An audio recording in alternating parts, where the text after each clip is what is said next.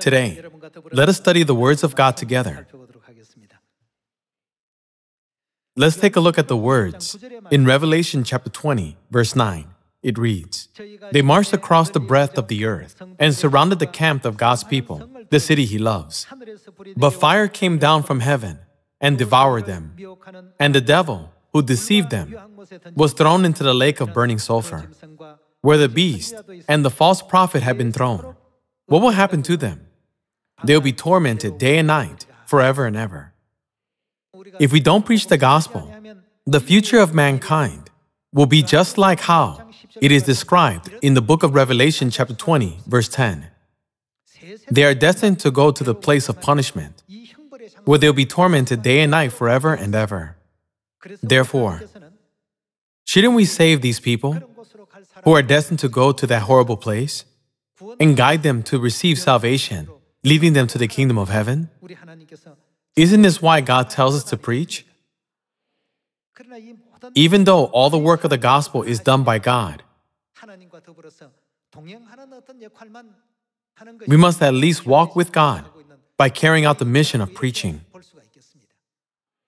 Since mankind is destined to go to the fiery lake of burning sulfur, God helps us so that we would not have this kind of miserable future. Let's turn to Revelation chapter 21. Revelation chapter 21, verse 1. "Then I saw a new heaven and a new earth. For the first heaven and the first earth had passed away, and there was no longer any sea.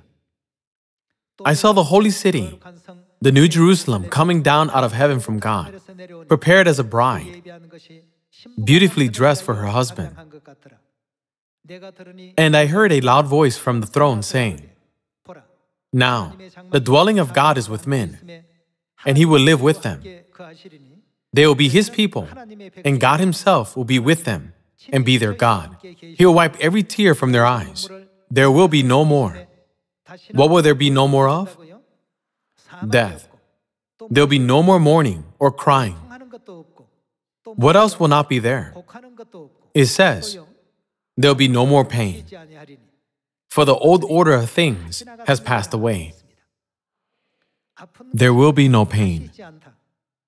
If you have ever been hospitalized, you must know how painful and miserable it is to be sick.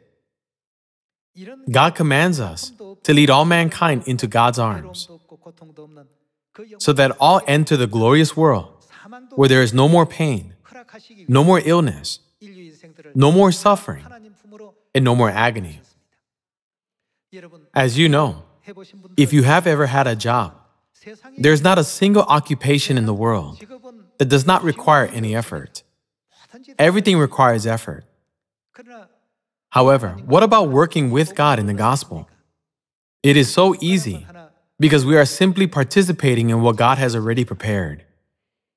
It is not that we have to carry a heavy load or work all night sweating buckets, but all we need to do is just open our mouths and preach the words of truth. How easy is this? If we carry this out, God will open the hearts of people even before we go. This is the gospel that we are preaching now. If we do not carry out such an easy mission, the future of all mankind will be gloomy and bleak. Not only the future of mankind, but also our own future will be gloomy and bleak. This is the reason why God opens the way for us to preach and gives us the opportunity to resemble God, who preached first. For us to resemble God, He appointed the early morning prayer time. For us to resemble God, He tells us to be humble. For us to resemble God, He tells us to endure temporary suffering. God could have made it so that we do not suffer in our lives.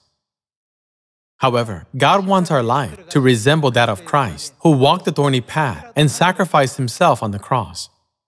Sometimes, God places a little bit of hardship on our way to the kingdom of heaven. However, can't you see that God is making us complete and perfect through these sufferings? God wants us to walk that path of suffering so that we may resemble God in every way. God wants us to resemble Him in every way, in keeping the Sabbath, the Passover, in all of God's commandments, also in preaching the gospel, and praying early in the morning, remembering that we are all in the process of being created to resemble God. Let us be the children who walk the path that moves the hearts of Father and Mother.